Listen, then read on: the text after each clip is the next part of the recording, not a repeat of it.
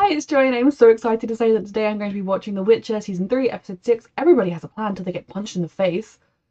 Quite the title. It's been a long month for me. I'm very excited for the show to be back. A little bittersweet that it's going to be the last 3 episodes of Henry Cavill, but I talked about that in my beginning of reaction to this.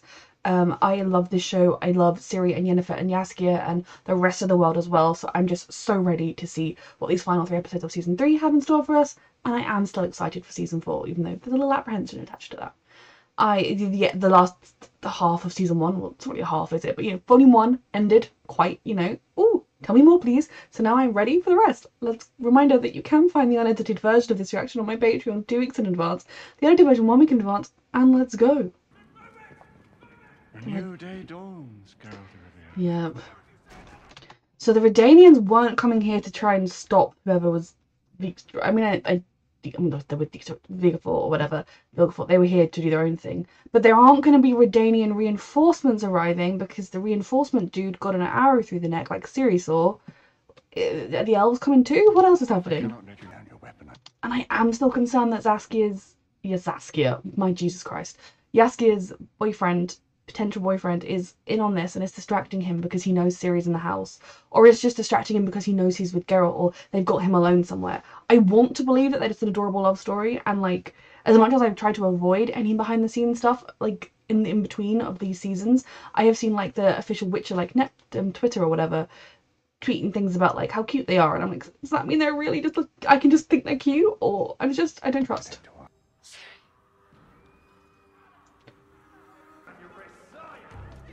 She's on their side.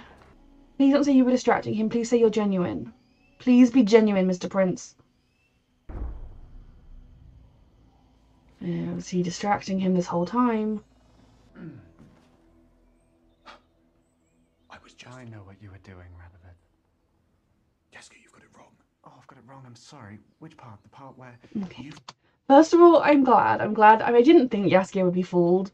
And I also do think Radovid potentially does genuinely like him. Just there's a lot of other shit going on, and I'm glad Jaskier is like, I know. Feigned affection for me, or the part where you tried to kidnap a young woman under my care whilst I slept. Mm-hmm. I'll be out from under Dijkstra's thumb. And there it is. How can you think my feelings for you are alive? Because that is who you are. Because you just literally took him outside, distracted him with your feelings, and then went to try and kidnap a young woman under his care. Like, I do personally think his feelings aren't a lie. But what do you think he's going to think? Your call. Is she with Yennefer, or is she hiding? But yeah, Jaskier, you did have one job. My girl in the woods again. Do like that she was in a hurry, but she still braided her hair. Just Vilgefortz and his cronies. The rest shall bear witness. Okay, so those are the traitors. On all of us. I mean, I love this because Geralt is kind of just taking his time. He's not doing anything rash. He is assessing this situation. He is figuring out what's going on, what he needs to do and what he can let happen. Yennefer is off to try and find Ciri. I love this too. I mean, Vilgefortz being captured is not the end of the world. No. A purge. Great word choice. My master has given me power beyond power, You've mastered the art of being a creepy bitch. Yennefer, come on. Fight all you want.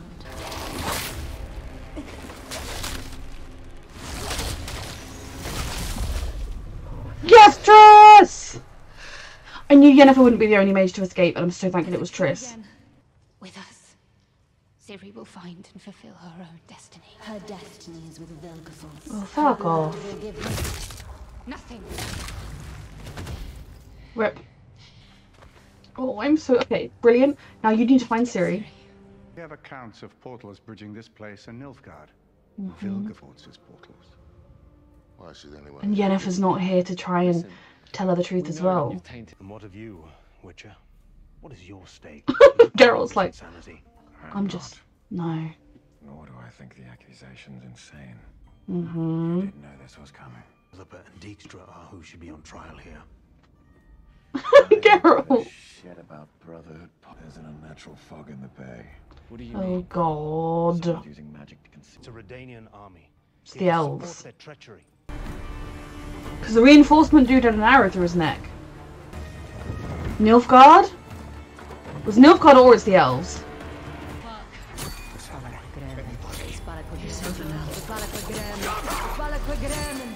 Death to Redania.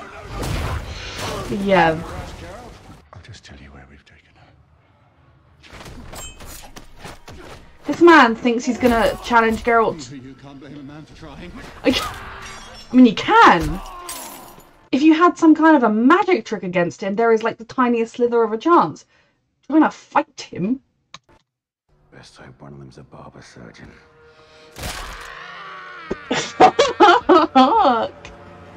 Should have known better, friend. No, you should have paid more attention, friend. To say they aren't wrong about Vilgefortz. Their methods wrong. You weren't wrong, but how you went about it was. Oh, That won't be happening. Nilfgaard's here, right? The Scoia'tael will enter this place and burn it to the ground in the name of the White Flame. Of course, Nilfgaard and the elves are the fucking same thing. I am a moron. What are you talking? Oh, to say I have my own aims, and they you no used her longer this include whole you. time. I'm sorry to say her. And you, with your undying trust, were easy to fool.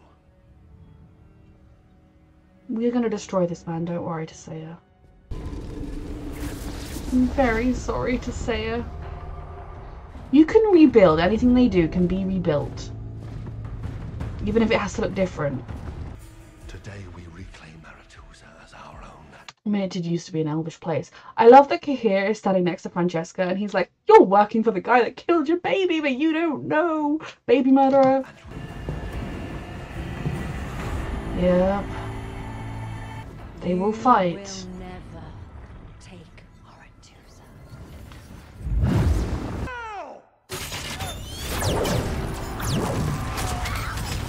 Not much of a shield. Just saying that, right? Merchant tipped arrows. Oh, that's why. I let him off. Billy. You're alive. Don't you and Geralt were gone. We'll never leave you. Never. That's why she was running alone. You were dead. Yeah. If you were dead, you would leave her. Oh. And she's had dreams that come true before, so and obviously hearing sounds of battle in the distance, she would think, given everything she's been through as well, given her whole family were killed previously, Get away from this island as fast as possible. Geralt will find you. Hurry. Come on. Honestly, get Francesca.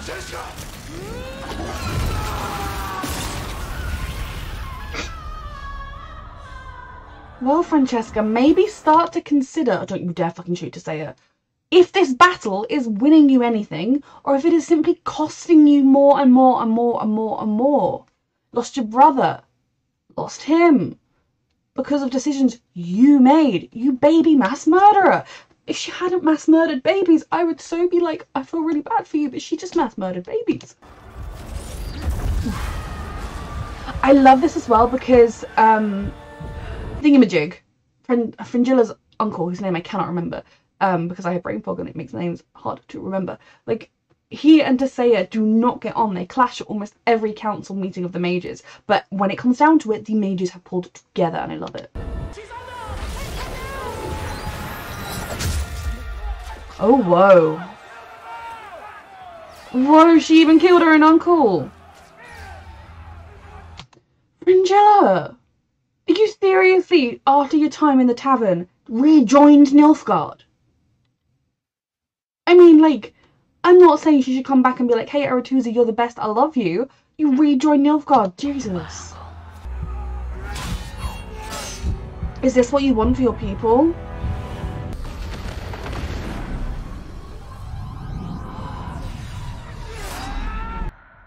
Fuck.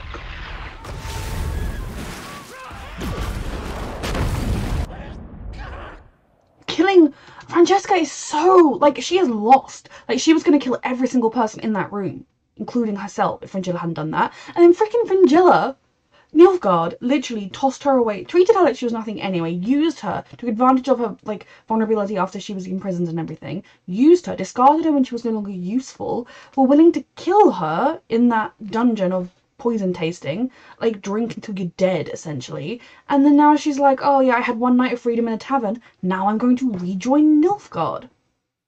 Or, I suppose alternatively, I will give her one tiny little thing. Is she just here for Francesca because they did form a bond last season? They did form a very genuine bond last season, despite the two women in power trying to look out for each other, that kind of went beyond what they were doing, but then they did also both put their personal political ideas ahead of each other as well. So maybe she's just here looking out for Francesca and thinks, fuck Nilfgaard. But I also don't think that's how it works right now. We're almost at the stables. Ugh, shit, of course it was this bitch. You go, Siri. Come on, Yennefer.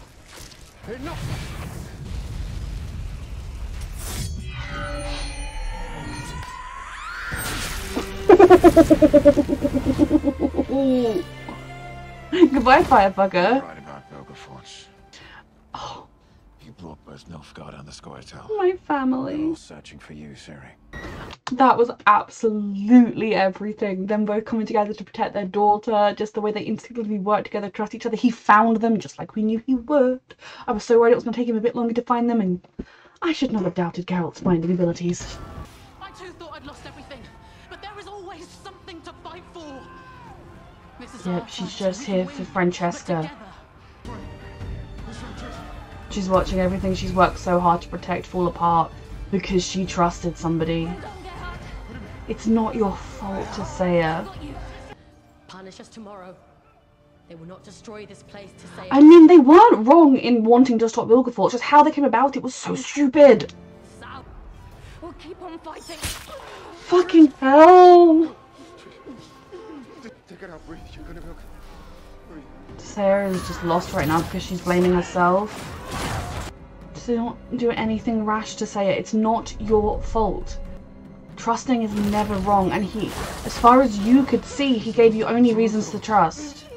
The reasons to distrust him all happen out of your knowledge. Survive to fight another day.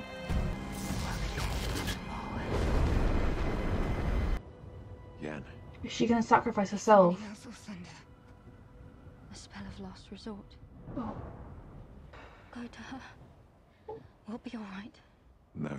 She has no choice. I understand what she means to you. Oh, I love them so much. She suffers. I love how much they We've trust searched so long, and love each other. and it was all worth it. Oh, I love them. No matter where you go or where you hide, we will never be apart. I know. Never lost. Always found. I love you, my daughter. Come back to us. She will. I love them so much. It is amazing what you can do when you think for yourself. You've ended up directly where you were before, Fringilla. Like, okay, yeah, you're not, I guess, technically working for Nilfgaard. You're working for Francesca. Have you told Francesca that Nilfgaard killed her baby because you know that Nilfgaard killed her baby? You know it was Emir because he told you very proudly and then locked you up for pretending that it was you. Have you told this to Francesca?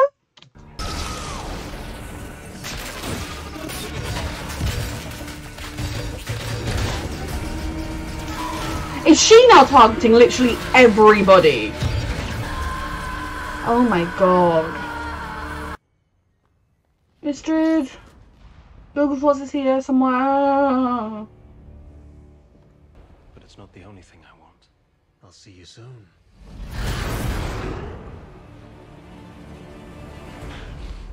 He wanted Istrid as well, right? So did he just send Istrid through to his weird portal place that he loves? Is it Kahir? Yep. It's him. The man with the winged helmet, without his winged helmet. There's no coming back from this. Back to what? to my home he burned. But I'm not afraid of him anymore. I know, my baby.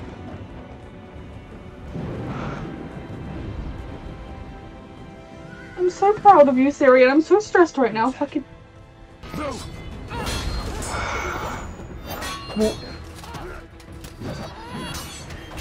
We do have an advantage in this fight in that he is ordered to not kill her, which is handy.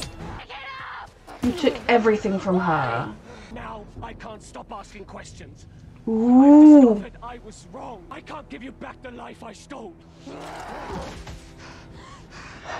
Oh my goodness. Also, he could tell her about Dad. Fuck. You took everything from me. I know. Take this blade, and let yours be the last face I see in this world. Fucking hell. Siri. Forgive me.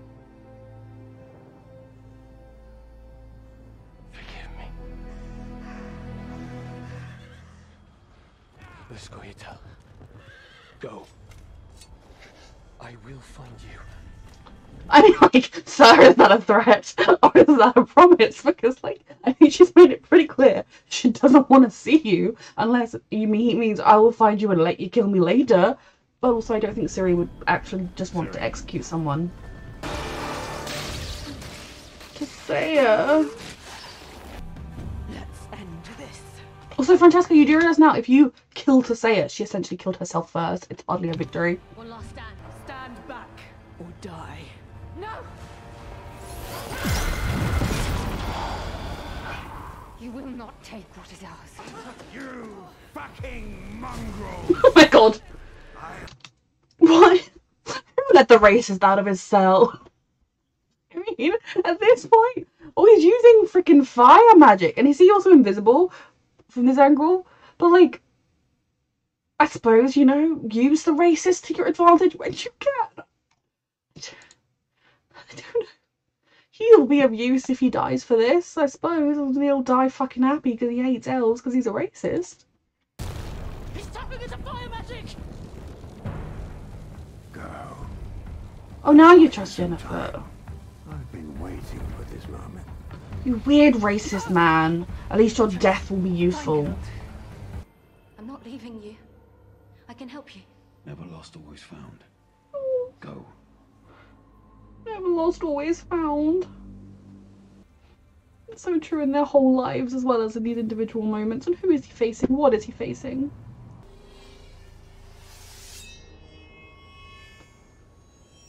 Vilgefortz? So, we have an epilogue then that draws the play to a close. This man is so full Or of is it himself. fate? You lack originality. Even more so with me here pulling your strings. I have no strings. Nilfgaard will get what it wants, as will I. You may consider you who is the enemy of good today, Geralt. Sure. I'm tired of I will not join your fight. arrogance will be your undoing. Look in the mirror, mate. And steel will be yours. Good line. Remember when we were skating on a lake? That was The nice. hardest part, knowing I could take any life at any time. Yeah, that's why you so casually and merrily murdered a person who was already injured and out of the fight. We know. I feel like given the point we're at this season, Geralt could lose this fight, like obviously not die. And I don't think we're going to kill Vilgefortz right now. Though if we do, I'm okay with it.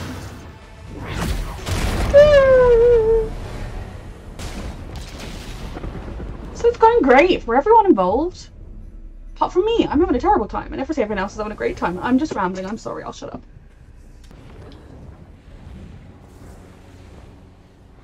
Fuck. Geralt. Geralt!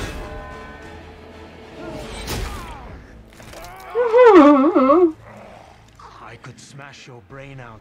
Make a friend of this pain, Geralt of Rivia. Today. Oh, fucking hell. as my warning to the continent! Oh my god. This was supposed to be a lesson. Oh my god. Oh my god. We're getting through this, Geralt, okay? Never lost, always found. I knew he would inevitably lose this fight, I just didn't think it would be like this. And I don't even know what like this is right now. Oh fuck, is that a monolith? Please don't scream, Siri, my love. How has this been one episode? I didn't come to hurt you, Cirilla. Couldn't properly train you. Only I can show the way. It's so scary. I know what your powers can do. Oh my god. I understand. What are you doing? What is she doing? You don't know what you're playing with, Cirilla. You are not ready for this kind of power. I mean, I kind of agree with him right now because I don't know what she's doing. We can change this continent. Siri, what have you just done? I love you, and I will always love you, but what have you just done, my darling? Oh, Geralt. Like, is he paralyzed? He'll be healed. He has to be healed. Is he gonna go through like a cocoon and that's why he's gonna look different? Oh, that slaughter him for what, bitch? I used to say is alive. Siri, are you okay, sweetheart? What happened? I would like to say Netflix really missed the trick in if that had been the end of Volume 1. I know Volume 2 would have only been 2 episodes, but it was only 2 episodes of Stranger Things. If that had been where they'd left us for a month, I would have been personally pitchforking my way to Netflix town. Holy shit. This episode was beyond insane. It felt like 3 episodes in one. How on earth have I only been recording for 51 minutes? Like, that felt like it was an hour and a half at least. So much happened. I suppose it was because the battle kind of, there was no build up. It just, boom, happened. So, huge questions right now. And number one being, what did Siri do? Again, I support her. I support her rights and her wrongs. I don't think this would have been a wrong so much as a not understanding, but also a desperation because, you know, she's alone, the creepy man's coming, she doesn't know what's happened to anybody else, the fact that he's here means he's got past Geralt, like, things aren't good. And the rock was, the monolith, if that was a monolith, was communicating with her. What has she done? And did she just cause a blast that, like, knocked Vilgefortz away and, like, saved herself? What happened? I don't know, and I'm stressed. Worst case scenario for Ciri next episode would be for her to like wake up or something and just be with Vilgefortz. Best case scenario would be she's on the run, finds Triss and Geralt, and they get him some help. Middle ground scenarios could be any millions of things. The end. I love every moment of the fighting with Geralt. Every time Yennefer, Geralt, Ciri were together in any of these combinations, they were beyond perfect. Or never lost, always found. My heart. The fight between Geralt and Vilgefortz was absolutely terrifying. It was particularly terrifying because I just felt like from a storytelling point of view, Geralt was going to lose this fight. I didn't think he would die, but I didn't think it was going to be pretty, and it really wasn't pretty, and I was just hoping it would be like a little tap on the head and he went to sleep.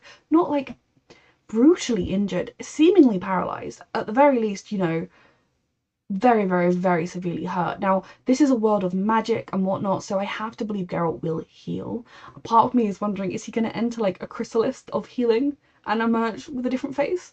But like, that was beyond brutal, and in that moment as well for him to know that not only has he been bested in this fight by an enemy that he didn't see coming in time, but that enemy is now going after Ciri and that he cannot do anything to go and protect Ciri. You know, he is somebody, as we saw, who will fight till his last breath. He will limp, he will drag himself to that fight to protect what he believes in, and he cannot do that right now. They're not the mages who fought very valiantly for Aretuza. Oh, bloody racist bitch coming back and blasting some elves. He'll die happy, I suppose. Really, like, just absolutely chilling scenes. This episode was so well done. And I think it's also going to be very, very jarring when you binge the series, because you're going to go from, like, the mixed up timelines and the, like, all is not boom, boom, as it seems, like, party kind of fun mystery episode to blood and slaughter. I was really convinced there that Tissaia was going to die. I don't necessarily think she's long for this world, though I suppose if she's just aged her body, she'd already live for a good few hundred years, but you know, she'll just be an old mage for a little while. I don't know. I really thought like Yennefer wasn't going to make it there in time and was going to find her dead, or at the very least was going to find her and like have her like be like, yeah, never, and then die. So the fact that she's alive, deeply traumatized, sure, but alive is a plus. Okay, so I'm trying like, I don't even know what to do with this episode, like so freaking much happened. I'm definitely not going to talk about everything when I want to talk about everything. At the beginning, so obviously with the initial things, I loved the way Geralt was just like, if I fight, I potentially could get away with this, but I'm also not going to get any information on what's actually happening if I start fighting, so I'm just going to go with them. But he was fully prepared that at any moment, if need be, he would start fighting. And then when he arrived, and they were like, we put Vilgefortz on trial, and he was like, yeah, alright. I know he's the bad guy. I'll just sit here, I suppose, see how this pans out. I'll intervene if I need to. Then, of course, Nilfgaard and Scoia'tael arrived, and things got pretty bad. But I loved the way you could kind of just see the gears in Geralt's brain just ticking over as he just took in what was happening. The way Yennefer immediately could see that Geralt's been incapacitated, Geralt's doing whatever Geralt needs to do. I need to get to Ciri, and she got there all right. And then the way Geralt also, like, you know, he'll find us, he'll always find you, and then like he did absolutely everything. I am sorry for Jaskier, because as much as I do think the prince does like him, and maybe does have real feelings for him, he also definitely came to him on this occasion to get him out of the way so that he could go after Ciri. At the end of the day, I think if Ciri had been in bed and Jaskier had been there and anybody had come into the room, I love Jaskier, but I do think Ciri would be the biggest threat to deal with of the two. The only real use in getting Jaskier away would be that there's not someone whacking a lute over your head. I don't know. I love him, don't get me wrong. Jaskier is everything. He is my love, I love him, but in a fight, I would want Ciri on my side 1,000 times before I'd want Jaskier. But definitely the fact that he even knew that the spell would be till dawn, and so he kind of distracted Jaskier till dawn, and then we're going in there with every intention of grabbing Ciri. Now, again, the plan, if there was a plan of just sending the prince alone to get Ciri, I suppose as far as they know, Redania don't necessarily know about the magical parts of Ciri, right? They just know that she's a lost princess who, if they get her, then they can use her to claim Sintra. I don't think from Dijkstra and people, have they ever talked about her as like the Elder Blood princess or anything, or did they just think of her as like a political pawn? Because I suppose if you think she's just a stereotypical princess, like, you know, episode 1 Ciri probably would not have been able to escape, I can't remember his name, the prince, especially if there were soldiers nearby. Like, episode 1 Ciri would have been taken. She would have put up a hell of a fight, and she could have, well, surprised him, but she would have ended up, she would not have been able to. She's learned so much from Geralt and Yennefer about who she is, about how to fight, and about magic. The reality is, if he had gone in there and Ciri had been asleep and had not woken up from her nightmare, she would have been able to best that prince easily. But for Jaskier in that moment, he really thought he had a connection, and then I think there was always that part of him worrying about it, and it was what I was worrying about it too, because it's been so frustrating, because Jaskier deserves love, and he deserves a magical romantic love like he's watched Geralt and Yennefer have, and then there is all this weird betrayal around it.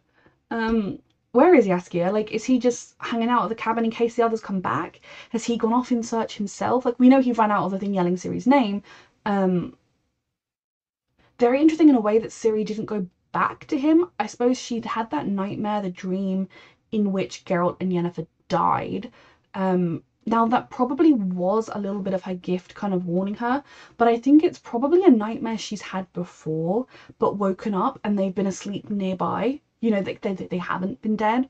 But when you wake up and there is sounds of a place being sacked, of a battle going on, which would immediately bring back the trauma of the fall of Sintra and losing her family there, you've just dreamt that they've died. You know in the past you've dreamt things that have come true. She truly, that's why she grabbed her stuff and ran for the hills, was because she truly in that moment was afraid and believed that she was alone in this world again. And it breaks my heart that she went through that, and that she's probably going through that right now. I suppose she'll know Vilgefortz got past Geralt to get to her. She doesn't know what state Geralt is in, if he's alive or dead. Yennefer, she knows went to Tissaia, and yeah, that battle didn't go great, but like, she can hopefully hope no matter what, Yennefer will find her again.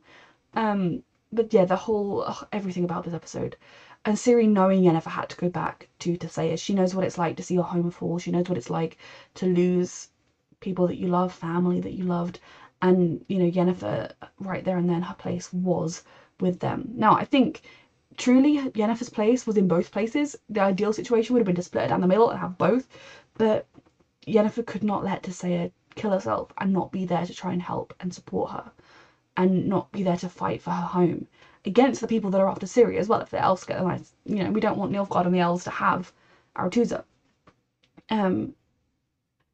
Would it have made a big difference had Yennefer been there? Maybe. If she'd been with Ciri all the way to the end, she may well have been able to say that, don't listen to that stone, or do what it says, or she would have known more about what was happening, I suppose, and maybe she'd have stayed and helped Geralt as well. Fringilla is fascinating. Initially, I was so mad at her because I was like, you rejoined Nilfgaard. And then slowly I was like, wait, no, she does have a very deep connection with Francesca. If she has rejoined Francesca, that makes sense to me because they did form a huge bond. But the reality of the situation is that Francesca lost her child and went insane. And Fringilla knows it, not only personally attempted to claim responsibility, falsely, but knows who did it. And knows that the person who did it is the person that Francesca is currently aligned with. She murdered hundreds of innocent babies. I mean, it would have been innocent even if they were the babies of the but you know, there wasn't even a vague, I mean, not there's ever justification for murdering the babies. Had she been murdering the babies of the people who had genuinely killed her baby, I still would hate her for it. But like, it was not even the right place she targeted it on. And Fringilla knows this. So I think in order for their partnership to truly be just two women looking out for each other, they form this bond, her being like, I believe in you, Francesca, and I want to follow you, she's gonna need to tell her that it was Amir who killed her child. And then that's gonna create quite an interesting twist if Francesca ever realizes Ciri is Amir's daughter, because obviously Francesca believes in Ciri, believes because of a prophecy that Ciri is going to save the elves, destroy all humans and save the elves, or whatever she believes. Like, she wants Ciri for that. But then she also was quite into murdering the babies of the people that murdered her baby, so will she then want to kill Ciri? Like, she's going to be quite... And given that she's losing every single thing that that matters to her, yeah, I don't think she's going to be getting more stable. So I'm very intrigued to see how her dynamic with Fringilla goes from here. Is Fringilla going to realise she's gone from one unstable, power-hungry person to another? Because as much as the elves have a valid cause behind what they're doing, Francesca has truly lost the plot in lots of ways. And lost everything she cares for other than Fringilla right now. And we need to see if she actually cares about Fringilla and the rest of the elves at all. Cahir, another fascinating figure in this episode. The way he seemingly was working with Nilfgaard and seemingly was working with the elves, and then obviously he killed his mate. He killed Robbie Amell. Galandi? I can't remember his name. He died quite quickly. He killed Robbie Amell for Amir to prove his loyalty. Now, did he do that for his own sake, so he would get promoted again, so that he would have better access to Ciri? Because the fact that he not only didn't fight her, but then was like, I thought I was doing the right thing. I don't know what to believe anymore. I don't think I... Basically, he said, I did the wrong thing when I destroyed Cintra and killed everyone you love. I'm sorry about that. Somebody who believed in what Amir was doing would not say that. He would say, Ciri, it is the right thing to do. Your father is waiting for you. Go to him. He wants you. Because I do think when Ciri finds out it's her father, she's going to be fucking horrified. But there will be a part of her that will almost think, well, I want to know what he has to say for himself. Like, I don't think she'll be like, well, I want to go and play Happy Families. But I do feel like that would mess her up a bit more. That would make her, throw her off balance. And if you were trying to get a hold of her, that is a good thing to do. But he didn't throw that card. He just apologized, asked for her forgiveness, and offered her his throat. So, and then fought off the elves who were working with Nilfgaard, but also for the elves. Where is Cahir's head at right now? And to be honest, I don't entirely know if Cahir knows. There's a part of me that almost thinks Cahir saw Ciri and then was like, everything I've ever done is wrong. I think he has had these doubts for some time about Amir. But then realizing that you have so much blood on your hands for the wrong cause, for a cause that is not just, would fuck with your head. And the fact that he promised, like he said to Ciri, I'll find you, is really frightening. And I feel like at this point he might mean it is in I'll find you and help you. I don't know. very intriguing. And we know that he dispatched the Scoia'tael scout that were coming after Ciri and has since vanished. He could also have been whoever found Ciri. There is still a chance that he is working with Emir, still is loyal to Emir, just knows that the elves aren't quite. I don't know where his head's at. I feel like potentially if he came face to face with Emir, he might crumble again. I'm so intrigued with where Cahir's head is at. But that moment when Ciri saw him, this man that has haunted her nightmares, destroyed her life, led the army that destroyed her life. And the way Geralt was like, well, if you kill him, there is no coming back from that, because Ciri has not intentionally killed anyone. She's killed monsters and things, but she has not taken a human life, and it will change. It does change you, whether it's an execution, whether it's justified, whatever you think about it, it will change you. But in that moment, she wanted to do it, and I love that Geralt was like, you can't go back from this, but he also stood back and was like, I support Ciri. If this is what she's going to do, she's going to do it. I think had Cahir tried to kill her, he would have stepped in. I also, you know, we knew he wouldn't, which is nice. God, so much happened in this fucking episode. Like, I already know I've missed things. So Vilgefortz wanted Ciri, obviously, and he wanted the book. And then he sent the book and Istrid through one of his evil portals. So Istrid is now just chilling with the book on that landing place, beach place, right? So freaking much. Oh, I'm trying to unscramble my brain to see if there are any huge moments that I haven't talked about. To say her in general, my heart is broken for her, and I knew it would be the moment she ever got close to Vilgefortz after we knew he was evil. The whole of season 2, I almost felt like they were gaslighting us alongside Tissaia, because I was like, he just killed a person on his side in season 1. Why are we not talking about this? Why are we doing this? And I'm pretty sure they said after season 2 that there had been a couple of scenes that they had filmed that were going to be teasing Vilgefortz not being a good guy, but then they didn't put them in the end. And yeah, we've been waiting for this to come, but the moment when Tissaia realised that she had been fooled, and it wasn't even a case of, I do love you, but I'm putting my cause ahead of you. It was literally like, I used you and I don't need to use you anymore. You were stupid and you bailed. I don't think it's as simple as that. I think, as far as she could see, Vilgefortz had only done things that were helpful. He helped fight Nilfgaard. Not as well as he could have done, but as far as they were concerned, he helped fight Nilfgaard. It's kind of interesting when you think about it, actually, that I'm pretty sure in the first battle he did attack Cahir, but then neither of them killed each other, so I suppose that was all part of it.